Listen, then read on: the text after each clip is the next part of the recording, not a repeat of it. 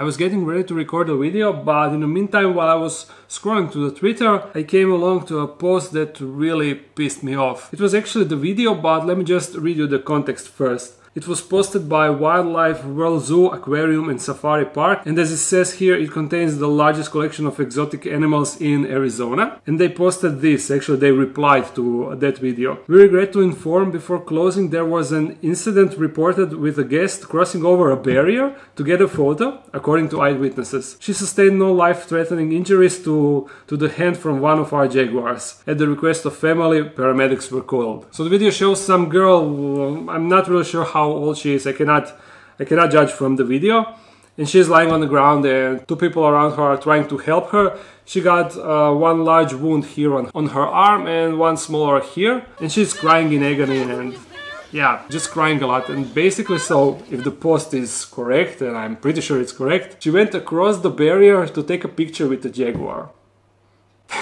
I don't even know. I mean, I like to do dumb things and the things that you aren't supposed to do, but this is just so dumb. And just to take a picture so you can show it on Instagram or whatever, so you can show off to your friends. And so the jaguar attacked her and she ended like that. And what pisses me off the most, she got a big wound on her arm and it's visible.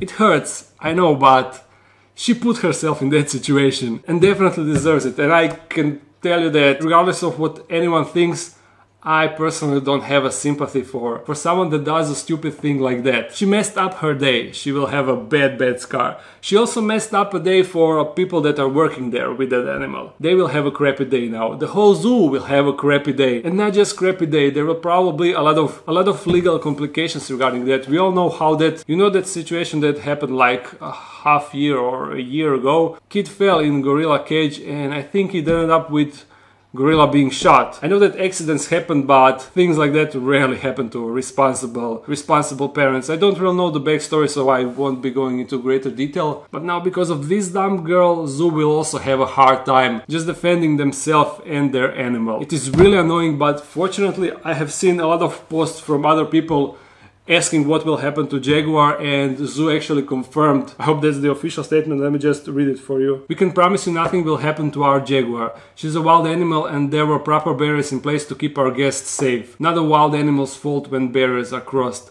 Still sending prayers to her and her family. I wouldn't send any prayers. It's 100% her fault and she definitely deserved it if she actually crossed the barrier. I mean, what do you expect? You play dumb game, you win a dumb prize. That's how it goes. For every action there is a reaction. For action when you cross the barrier and go close to jaguar, there's a reaction that jaguar can attack you. And I think that just those two small wounds, she was definitely lucky. Ah man, I just had to get this off my chest. And this will actually be our first video on this new channel. Why am I showing this if it's actually a new channel? I had plans to make a second channel where I can upload shorter videos, the ones that I would usually upload on Wednesday on the main channel. Now for those videos and similar videos like this rant, there will be this channel, so feel free to subscribe. For now I probably won't upload on a schedule, but that is something that will probably follow in the future. To conclude this video, don't mess with wild animals. And if you really want to mess with wild animals, be ready for potential consequences. Yep. So subscribe and see you